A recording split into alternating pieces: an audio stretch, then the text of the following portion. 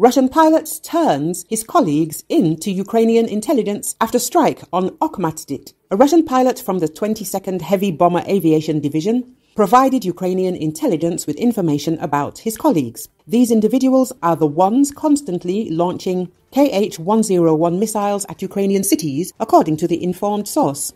According to the agency's source, a pilot from the 22nd Heavy Bomber Aviation Division, Unit 06987, based at Engels Airfield, contacted the Defense Intelligence of Ukraine. The Russian pilot wrote to the intelligence chatbot that he and several of his colleagues were shocked by the attack on the Children's Hospital and did not understand why they were being ordered to attack civilian infrastructure in Ukraine. That's why he decided to pass documents related to his military unit's activities and private photos of the command staff of the 22nd Heavy Bomber Aviation Division to the Ukrainian side. According to the source, even the initial analysis of the materials obtained shows their extreme importance. Among the provided information are personal files of senior officers, personal data of Russian servicemen and their families. The top-secret documents of the 22nd Heavy Bomber Aviation Division are considered the most valuable. Investigators discovered the wreckage of a Kh-101 cruise missile at the site of the damaged hospital. These missiles are carried by Tu-95 and Tu-160 strategic bombers in service with the 22nd Guards Heavy Bomber Aviation Division. It was a targeted attack. This is evidenced not only by the missile debris found at the impact site, but also by the analysis of the flight path data, the investigators stated.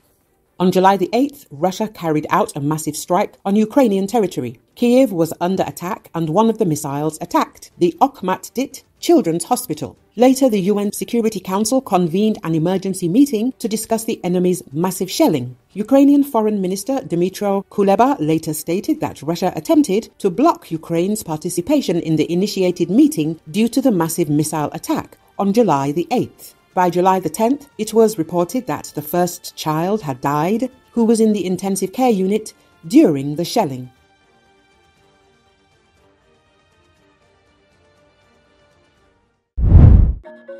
Norway will allocate an additional 1 billion Norwegian krone or about $94 million to boost Ukraine's defense systems amid Russia's war of invasion. The brutal attacks we have seen over the past week show why it is so important for Ukrainians to have stronger protection against Russian air attacks. In cooperation with Germany, Norway will transfer a modern Iris-T air defense battery to Ukraine this fall, Prime Minister Støre said.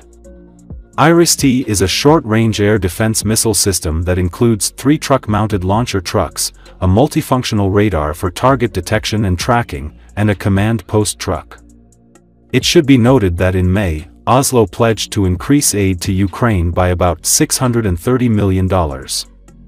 Norway partners with Germany, the United States, and other allies to find anti-aircraft ammunition to better protect Ukraine's skies.